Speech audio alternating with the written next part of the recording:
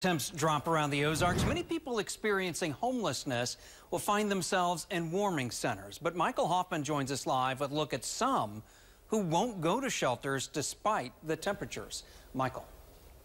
Paul, in the trending bar here at the top of ky3.com is a list, and you're going to click right here, is a list of all of those emergency shelters in Springfield that open on bitterly cold nights. But, Paul, what's really interesting is that many people who could really utilize these shelters choose to brave the elements on their own.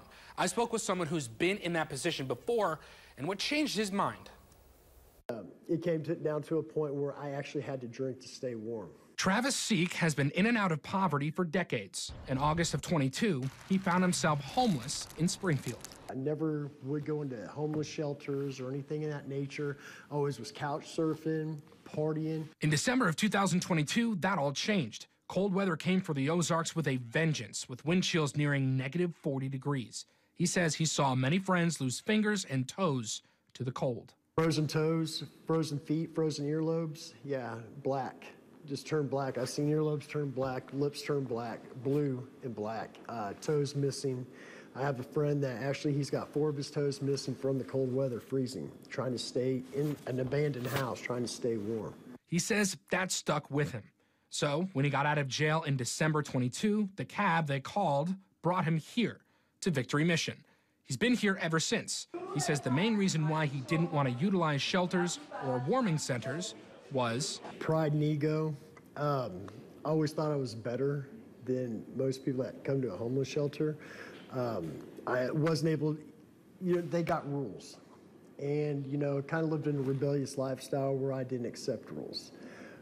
So I couldn't, you can't drink here, you can't do drugs, you can't bring women. Everything's separated. You got rules to follow. It's an issue that many face. Mindy McDonald with Victory Mission says it's a multifaceted issue.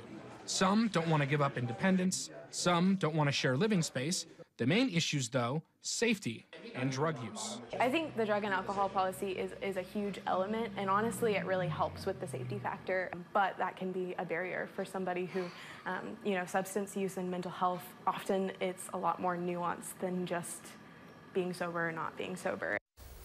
Now, we also have a list of the warming centers open during the day under the same link. Just open up that story, scroll down, click on this blue link here. It's going to load all the way up.